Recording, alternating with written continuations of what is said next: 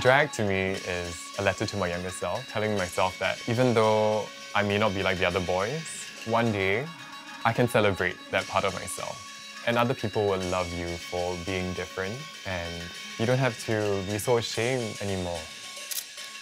Hi, I'm Opera Tang. And I am a drag queen.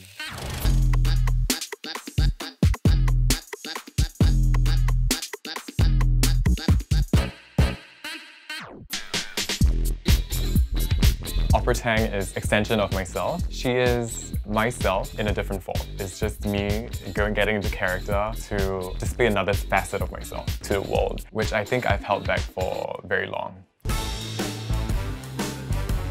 Drag to me is gender performance, whatever gender means to you. Drag transcends your gender identity, your sexual orientation, your biological sex, whatever.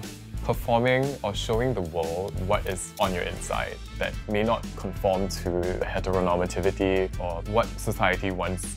It's celebrating yourself, it's celebrating life, it's celebrating anything that you want to. It's an art form. Go.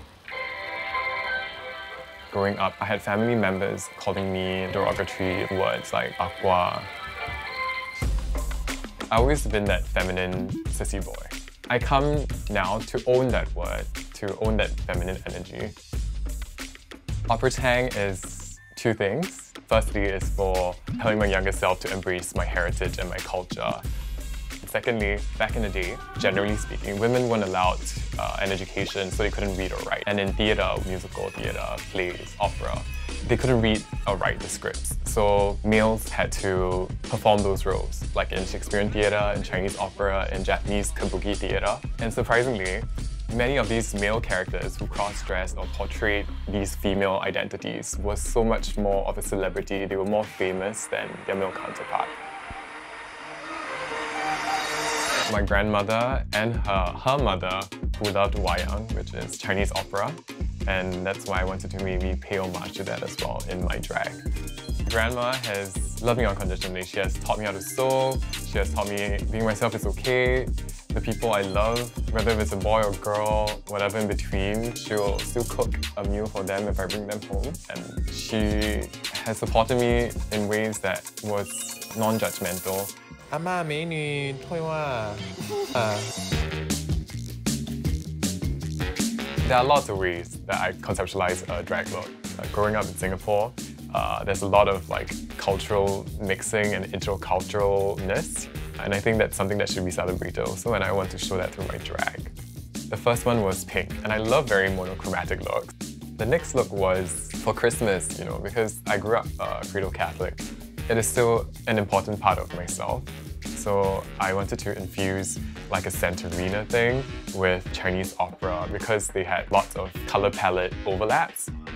The third look that I did was for Mid-Autumn Festival. The most iconic thing about them, besides mooncakes, is Chang'e, which is this beautiful goddess that flew through the moon. My great-great-grandmother was a Samsui woman. And I thought of doing the Samsui woman because she's so iconic with her red headscarf and is almost exclusive to the Singapore or the Malayan region. What's next for Opera Tang? There is so much that Opera Tang can do. First thing actually is to get to know the drag community in Singapore even better. Do competitions. I think collaborations with other drag queens, like concept projects, videos, maybe music videos. Collaborating with more of the Chinese cultural enthusiasts in Singapore, maybe. Opera has a path in LGBTQ advocacy. Even in the past year, during this pandemic, we have seen in Singapore cases of discrimination and hate against LGBTQ.